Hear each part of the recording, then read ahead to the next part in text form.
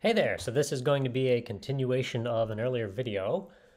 We just finished setting up in that previous video an Ubuntu 22 desktop that we can log into using DCV, which is a remote viewer, and that desktop has a GPU, which is great. Except we also want to be able to run GPU-enabled apps on that machine, so we're going to want to install Docker and also NVIDIA's Docker Container Toolkit so that applications in those Docker containers can also use the GPU, right? Because if we can't do that, why are we doing any of this, right? No good to have a machine that we can't use for anything cool. So let's go ahead and get Docker installed as a first step. I'll just link to the Docker documentation in the comments under the video.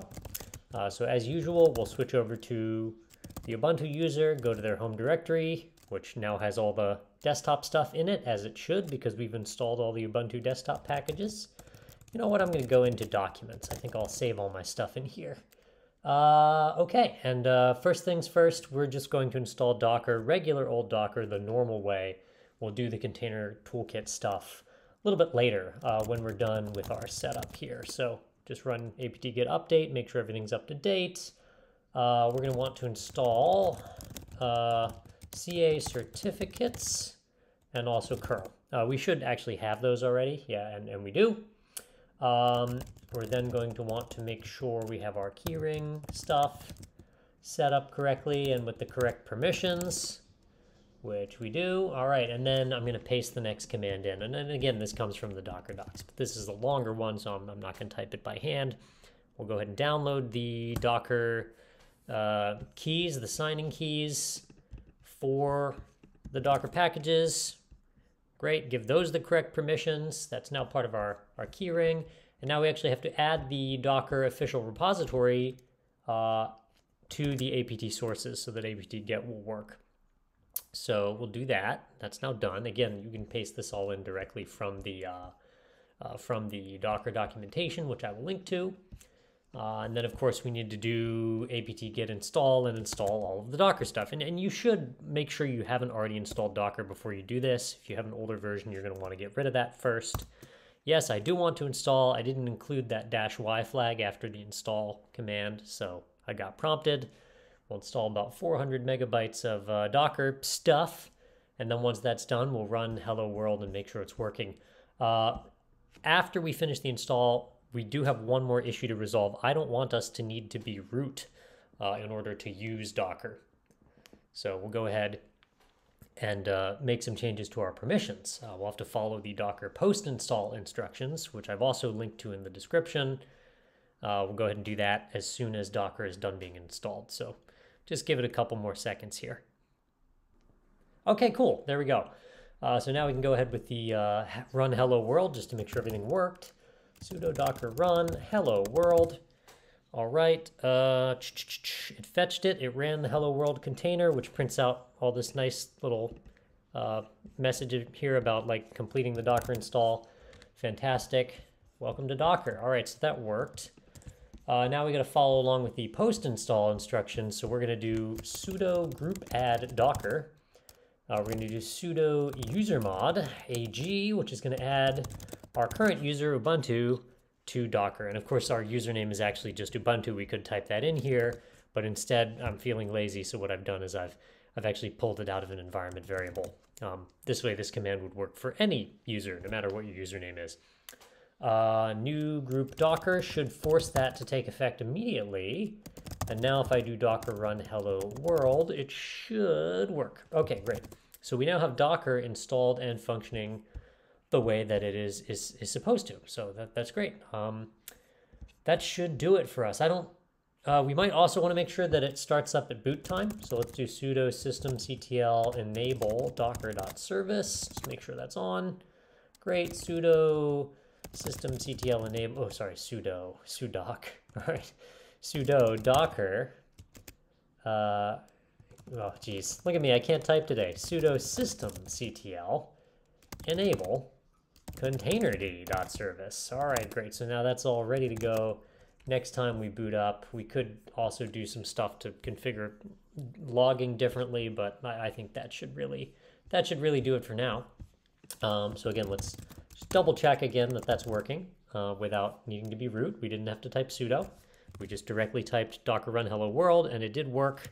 So that's fantastic. That's all working the way we want it to work. Next thing is to try and install the NVIDIA container toolkit. So to do this, we're going to first have to make sure we've got Docker installed, which we've done. And we need to add yet another repository, this time for the NVIDIA container toolkit stuff. So I'll link to that again in the description. But I'm going to use this curl command to fetch the GPG key and install it and do all that great stuff.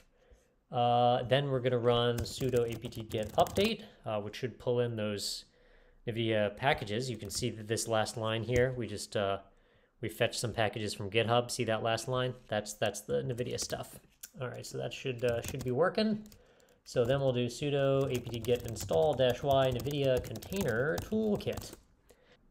All right, and again, if you want to actually, just have an environment already set up with all the drivers enabled and, NVIDIA container toolkit already installed, there are Amazon machine images that include all of that. I'm installing it manually just so you can see how it works.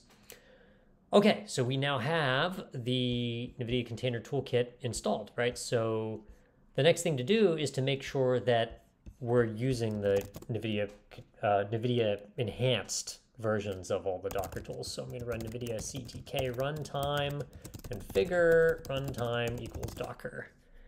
Okay, it made a new config file. That is great. Sudo system ctl restart Docker. Okay, that happened. That should do it for making sure that the NVIDIA container toolkit is ready to go.